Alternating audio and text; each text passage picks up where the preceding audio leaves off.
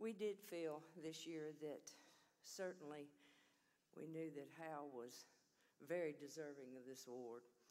And we had another nominee that we all voted on too and decided that she also deserved this award.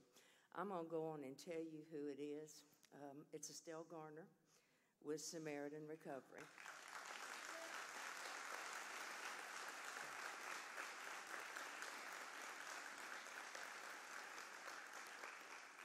Estelle is not able to be with us tonight.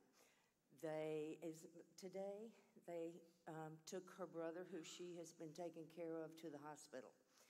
And so she needed to be with him. So let's please keep her and her family in our prayers.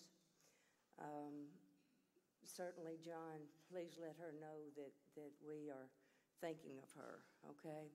And I want to read the nomination because I thought it was so heartfelt.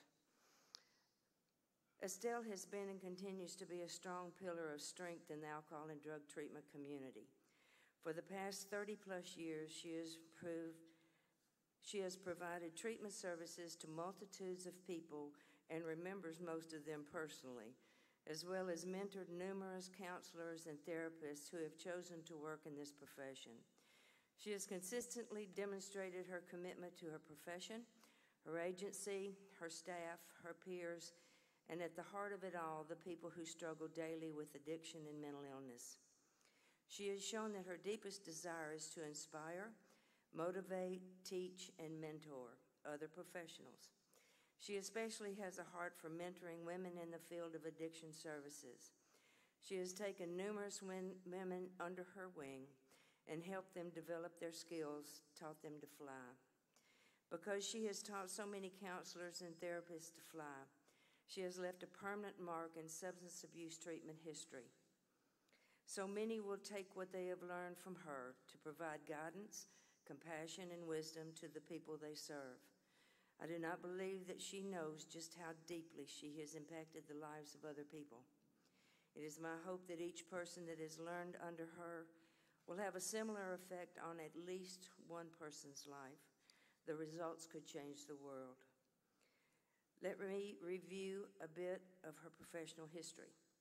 She started her career in the field of alcohol and drug treatment in 1985, when she started at Samaritan Recovery Community as a counselor. Over the years, she has held various positions at Samaritan, counselor in halfway house and residential programs, coordinator for residential program, clinical director, and for the past 14 years, the associate director.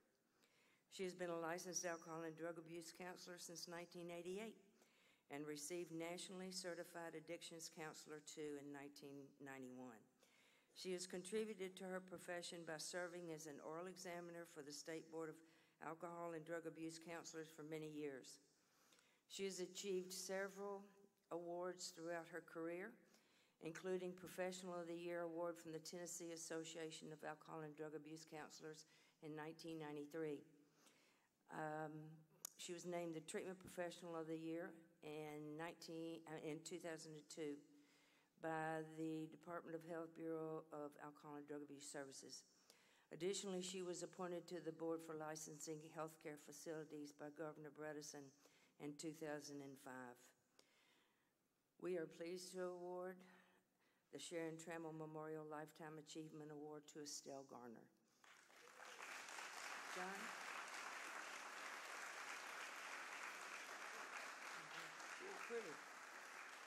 Please give this to her. On behalf of Estelle, she really wanted to be here tonight, but obviously couldn't. But on behalf of Estelle, and one other thing I don't think she mentioned, Estelle is retiring next month. After 30 years of service, she is retiring. But on behalf of Estelle, thank you so much. She so deserves this award. The impact that her 30 years of service has made on other counselors and on people with addictions is immeasurable. And thank you so much.